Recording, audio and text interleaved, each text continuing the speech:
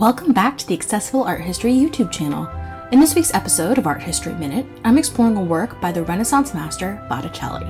One of his specialties were paintings of the Madonna. This one is called Madonna of the Magnificat. So, to learn more, keep on watching. In art history, a circular-shaped painting like this is known as a tondo. They were especially popular during the Italian Renaissance for showing images of the Holy Family. This example, known as Madonna of the Magnificat, was painted by Sandro Botticelli in 1481. There are no surviving records about who commissioned the work, but it's been in the collection of the Uffizi in Florence since 1784.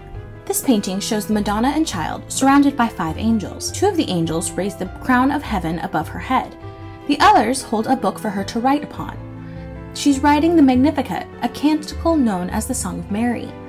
The story comes from the book of Luke, when Mary visits her cousin Elizabeth, who is pregnant with the future John the Baptist. He moves in his mother's womb, which Mary took as a sign of his blessing. In this painting, Mary is shown as quite young and beautiful, emphasized by Botticelli's brilliant use of color. Botticelli's Madonna of the Magnificat is a stunning example of not only his talent, but the beauty of the High Renaissance.